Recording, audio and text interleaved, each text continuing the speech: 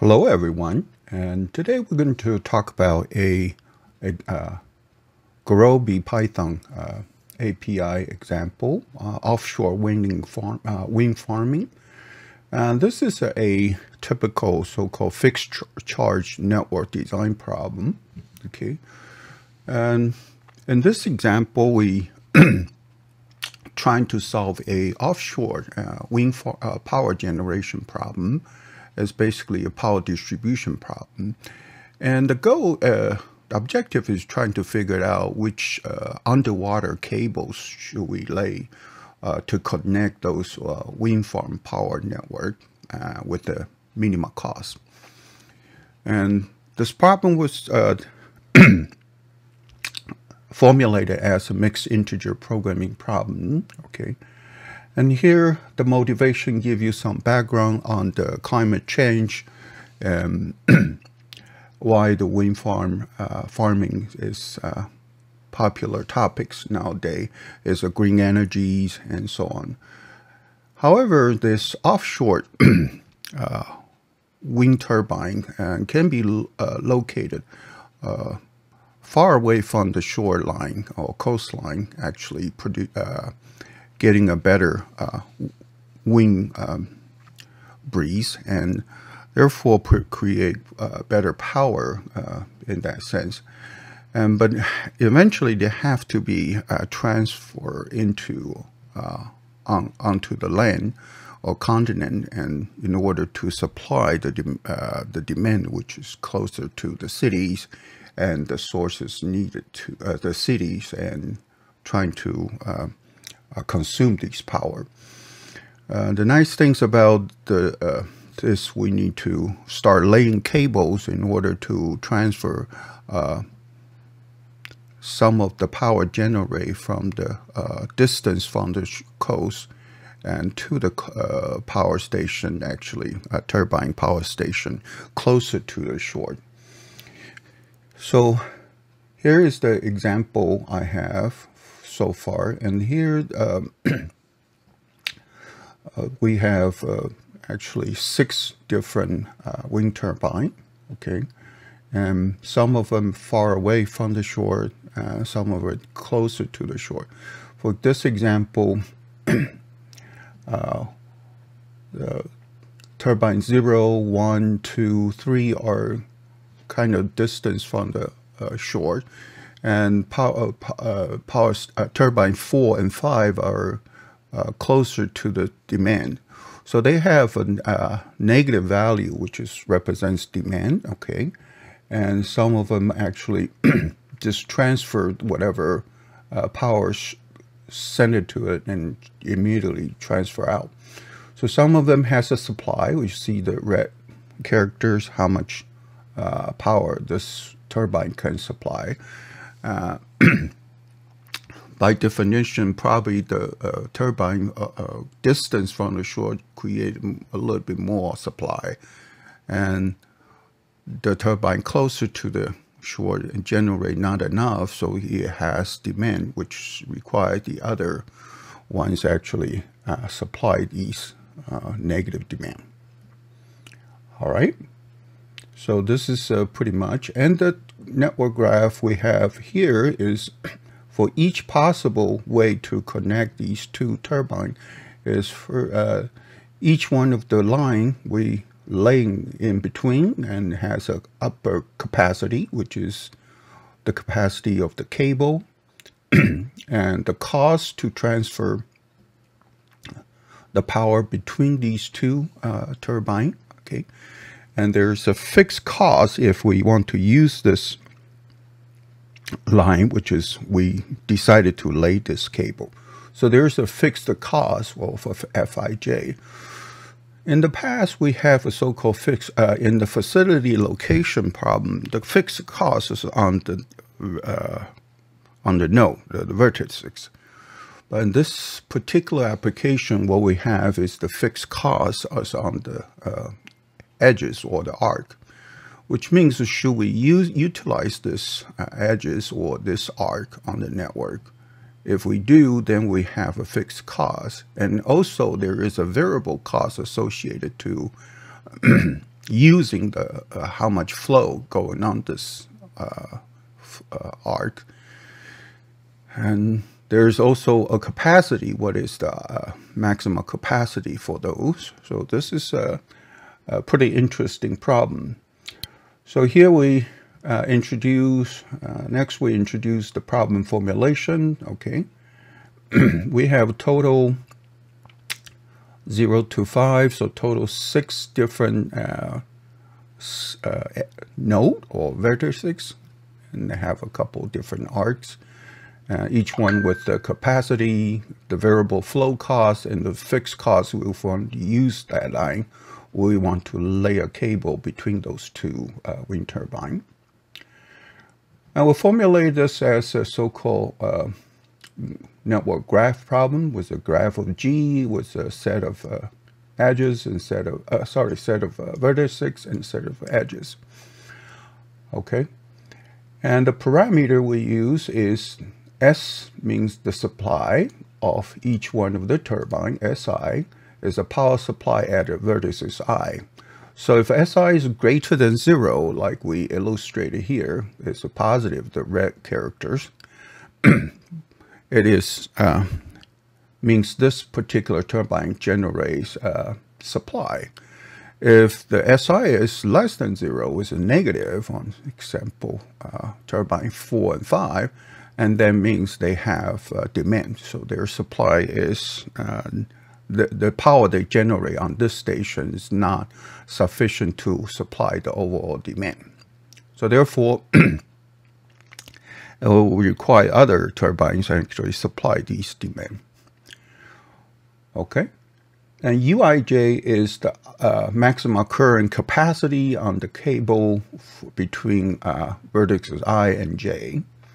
CIJ is the cost per unit of a current flow through the vertices. Okay, so this is just the variable flow cost. FIJ, on the other hand, is the fixed cost laying a cable from vertex I to vertex J, which is between two turbines. I have two different type of decision variable. One is binary variable called install, IJ or not. If we decided to lay a cable between vertices I and vertices J, then this install IJ equals to 1, otherwise equal to 0. So it's a decision, do we want to use that edges or not, or lay a cable, create a connection between turbine I and turbine J. Second is second decision variable is how much flow between I and J, turbine I and turbine J. So this is a non-negative continuous variable. So this is two different type of variable. One is binary, one is real number. So therefore the problem itself is a mixed integer programming problem. My objective function is fairly straightforward. It's the total current flow, okay, actual flow between I and J. Each one of them has a fixed connection cost or flow cost. And also, based on the decision of the installing a cable between turbine I and turbine J, there's a fixed cost on that particular connection. Two different, very simple, different type of a constraint. One is the typical so-called flow conservation constraint, which is total inflow minus total outflow equals to the supply or demand on that particular vertices or that turbine power station. So we talked about these before. So this is what we call a flow balancing constraint or flow conservation constraint.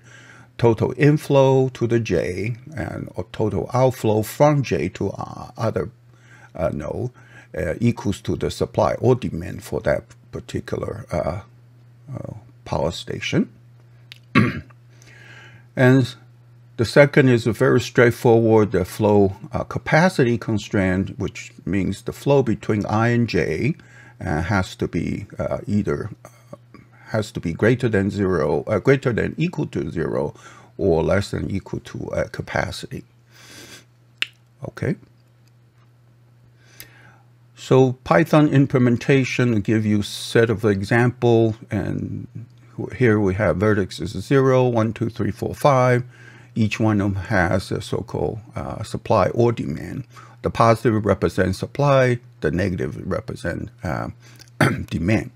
And the 0 means this particular just the transition node. So its power it generates, it just covers its demand. That's it. The next table will give you the capacity, the flow cost, and the fixed cost for each one, between each one of possible edges, which is possible line we can lay. First is between 0 and 4, 0, 3, 1 to 3, 2 and 4, and 3 and 4, and 3 and 5. The flow capacity and the flow cost for millions of euros. And fixed cost if I trying to lay a cable between those two. So this is basically it's an easy part where I give all the variable costs and the fixed cost equal to 1, and the capacity equals to 4, 2, 3, 2, 2, 1 is maximum flow capacity. All right. For initially, for the Python implementation, we give, of course, import a Gurobi API for Python. Okay, Gurobi-Python and Gurobi-Python import. GRB is the data formulation. So we have first introduced the vertex and his demand as a node 0, 2, 5. And each one have a demand or supply on that particular node. Also, we're giving a so-called multi-dimensional dictionary for edges, between edges, and capacity, flow cost, and fixed cost, which is in a tuple, okay, in an array, given similar to the table. So between 0 and 4, 0 and 3, 1, 3, 2, 5, 3, 5, 3, 4, and 3, 5s. And each one of them has a capacity, flow, cost, and the fixed cost as a dictionary. Next, just simply we create a model, okay, the model Gurobi-Python model called Offshore Wind Farming. And using abbreviation represent that model, you call the M, okay. First, we define the variables. Very simple, adding 2 different type of variable. First is the install variable, okay, and it's binary variables in here. It's between edges, okay. Also, the flow is also between edges. Is a continuous variable, and the name is called flow. Next, what we do is adding 2 constraints for first flow balancing constraint and the flow capacity constraint. Here we have the first constraint is I mentioned all the flow inflow, okay, and this is the outflow for the V. V is the vertices, equals to the supply or demand we have, okay, on the node. And V is and supplies is in vertices items, which means is V is equals to each one of the vertices, and supply is in one of these vertices, okay. Also, the second constraint is the flow capacity constraint. Flow on each one of the pair of the edges, E, is less than equals to the capacity on that particular times the install, which means if the install decision is 1, then the capacity taking into effect. If there's no cable between this on these edges, then the capacity equal to 0. Therefore, the flow is supposed to be equal to 0 as well. So this is depends on if you want to install a cable between on these edges or not. Okay, so the right-hand side based on a decision. Objective function is total flow. Okay, which is the flow times the flow cost, the install times the fixed cost. Okay, fairly simple. This is an objective function is trying to minimize the objective function. Then we run the optimization, m.optimize, trying to have a Gurobi solve for it. Okay, and and when we solve this for, it takes very few seconds to, and the solution is actually $17 million total.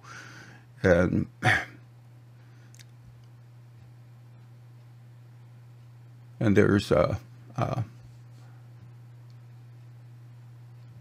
actually pre-solved find the optimal solution already. So there's no simplex iteration used in that case.